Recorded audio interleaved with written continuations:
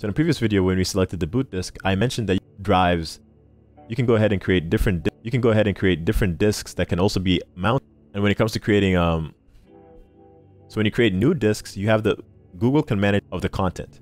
And so Google, you can either decide, hey, Google, the moment you supply the keys and handle it, Google relinquishes all the power of encryption to you.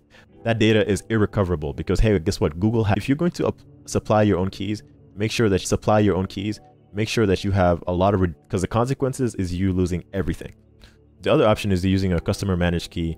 And here you get the opportunity to create a key on. So this is the best of both worlds that offers you a pretty decent compromise. I'll typically leave it as Google managed because for this example, it's pretty easy. We'll kind of keep it at that. And we get to select the type of disk. So anywhere from your local SSDs are actually physically attached to your, if you just select an SSD or a standard persistent disk, these disk options may not be on the same server mount.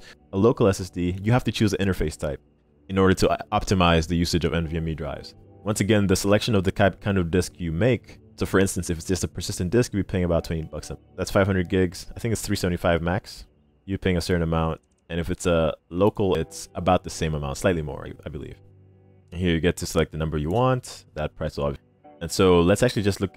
And here you have a little throughput. If IO throughput is important to you, once again, you get to manage encryption over there. So we can create that. I'm actually going to change this and they'll all be added over here.